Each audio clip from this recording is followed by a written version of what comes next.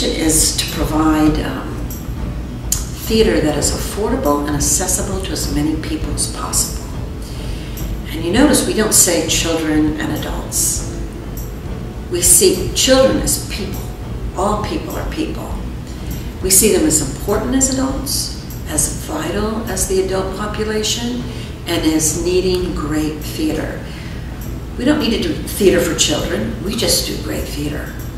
And RAP-Punzel has wonderful themes in it, and themes about love and loss and change and moving and going forward. RAP-Punzel is our offering this fall, and we call it the play that sets the example. It's our hope that many of the students will come here to the theater and see a production of that play, and then when they start to write their own plays, have a play that they've seen that they can reflect on and think about structure and those kinds of things. How do you play it? Well, each part of the drum head has a different pitch and tone.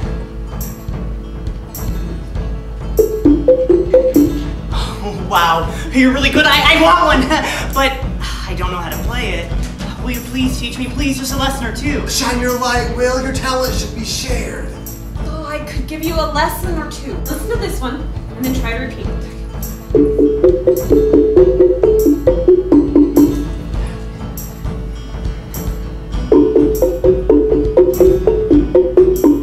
Very good!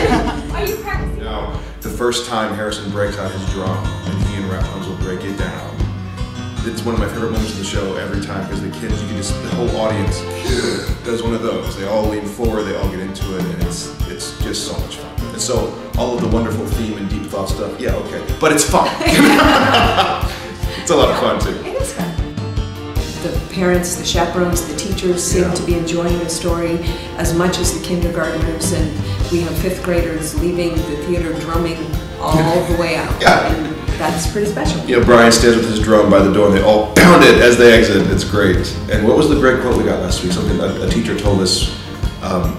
We love that you serve theme and morality and big ideas to the kids and they don't even know you're doing it. Because they think they're just having fun. Yeah. Pretty good.